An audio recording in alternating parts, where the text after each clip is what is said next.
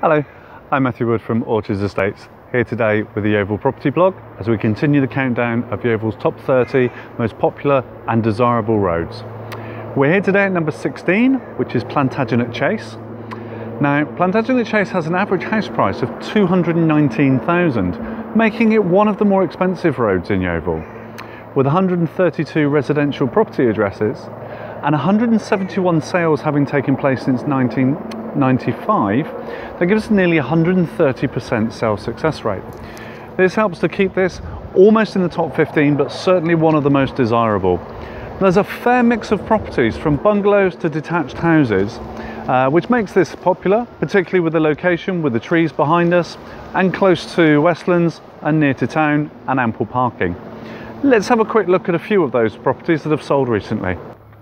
87 Plantagenet Chase sold in January 17 for $195,000.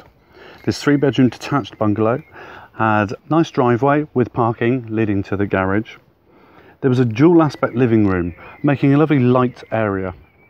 The country style kitchen also had space for a table, creating a breakfast area.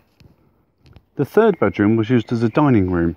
Now, this is quite common in bungalows, we see this a lot. And the patio garden to the rear had a useful, easy maintenance feel to it. 81 Plantagenet Chase, which sold in October 16 for $230,000, was a 3-bedroom detached house. As you can see, it was very well presented, with a beautiful L-shaped lounge diner. The modern fitted kitchen and the on-trend wood block work surfaces also continue the feel of this modern home. There was an enclosed rear garden with a raised patio area leading to the lawn. 101 Plantagenet Chase sold in September 16 for $215,750. Very well presented with a modern vibe but retaining a real homely feel. The dining area, as you can see, had some French doors opening onto the garden, giving a great feeling of space and enjoying the outdoors from inside. The spacious shaker style kitchen really adds to the feel of this property, and with a private garden with a small patio area and a terraced planting area, it really fits between the modern and also useful for the traditional bungalow occupier. And there we go. As you can see, some beautiful properties, and in this modern suburbia also helps to make that very desirable.